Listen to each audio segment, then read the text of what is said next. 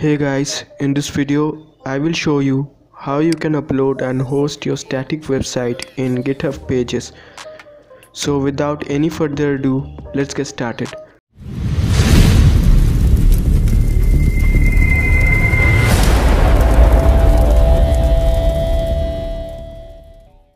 First of all, go to github.com, create an account if you haven't yet, then click on create repository option.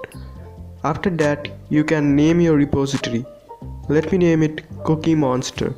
You can name it anything you want. Basically, it's the name of your site. Fill in the description. In my case, I will write this is a static website. After that, initialize the repository and click on create. Remember, this is completely secure. So we have successfully created our repository.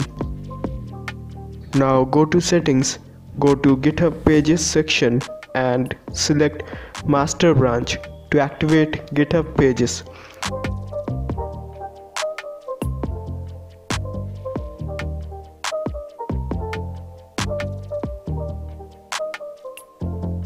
Then save the changes.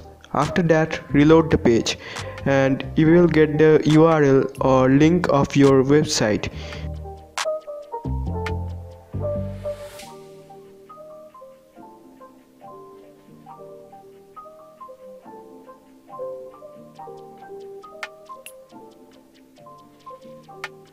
As you can see here, this is the website we have just now created.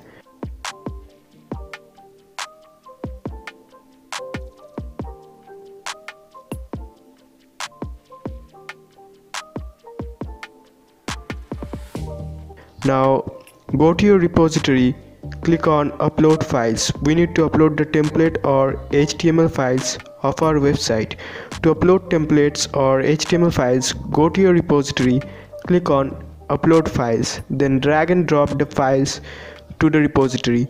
It will take some time to process your files based upon your internet speed and file size. Then click on settings and again go to the GitHub pages section and perform the same steps again. You can also add domain if you have one. Now reload the page and get the link of your static website. Open the link in a new tab and refresh it, and as you can see here, our static website is ready and it is hosted on the internet.